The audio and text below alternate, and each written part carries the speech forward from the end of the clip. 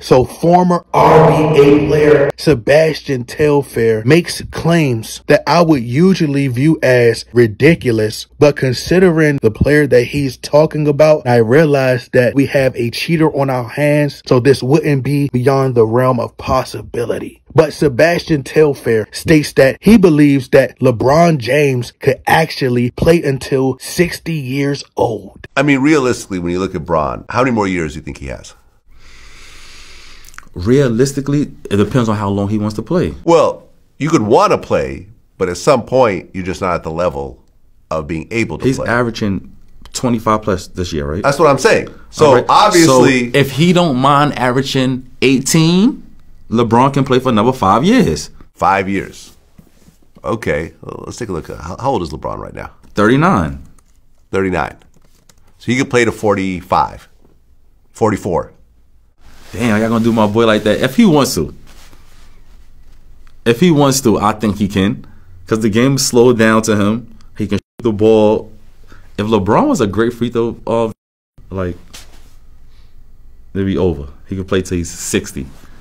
Right, because I heard he spends, what, $2 million a year on his body? Bron is the prototype what to do to be the best basketball player you can be. Well, one day, these gullible, childlike mind, ignorant LeBron James fans will one day wake up and realize that Santa Claus just isn't real. The whole I spend $1 million on my body per year, it's all a cover-up. It's an illusion. It's all smoke and mirrors. It's a magic trick.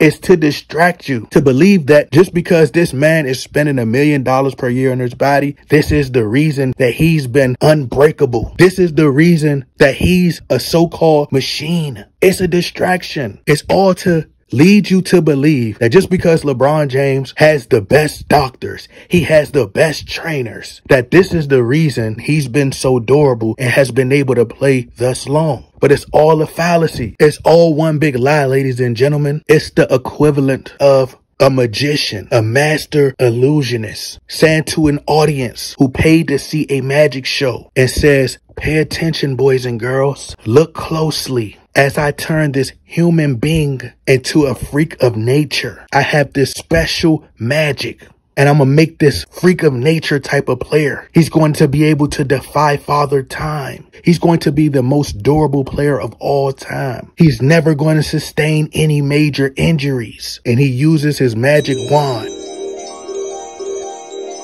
And then you have LeBron James, not knowing if you look up under his arm, he has a bottle of EPO, a bottle of steroids, allegedly. He poured it into LeBron James. And that's how he's able to continue to play all these years, allegedly. That sounds preposterous, doesn't it? It sounds unreal, doesn't it? Well, that's how stupid you bronzexuals look, believing that a player like LeBron James could be the only RBA player of all time. He's been able to play 21 years, still playing at the same pace, and did it all naturally. LeBron James is not aging like fine wine. He's actually aging like spoiled milk. It's just that the league continues to change the expiration date. Now, I don't know if this is Sebastian Telfair's desperate attempt at trying to make a comeback to the RBA.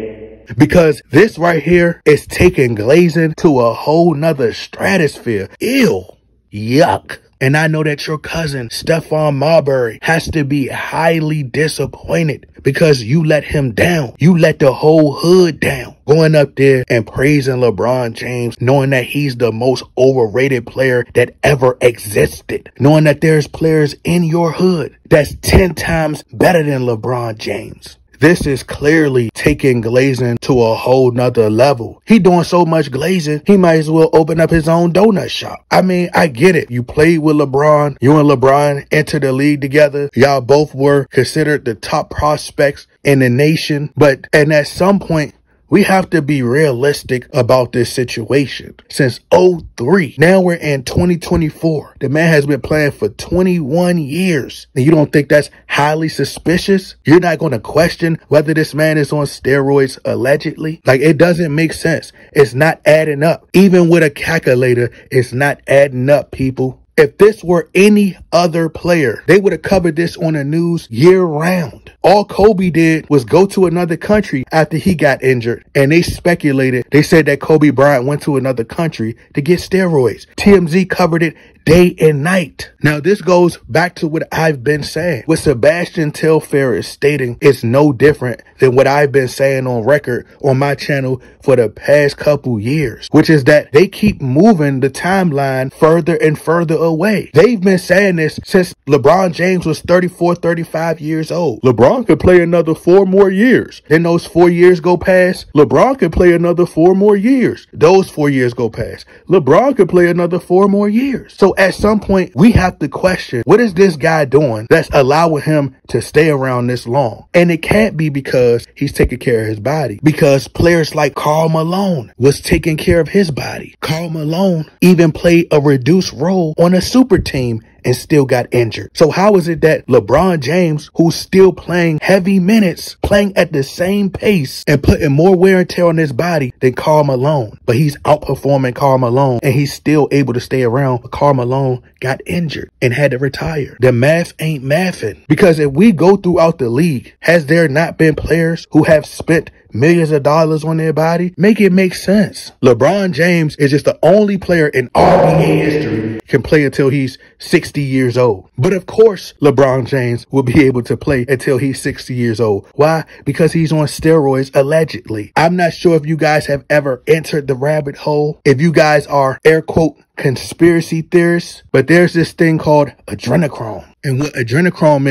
is when these elite people, these Satanists, they drink the blood of children. I know this may be a little graphic, but what they do is they like to scare children. They chase the children, and they say when you scare the children, it makes the children blood fresher. And what it does is it makes you look younger. It makes you age slower. It's a wicked industry. And that's why I call LeBron James Le Devil James.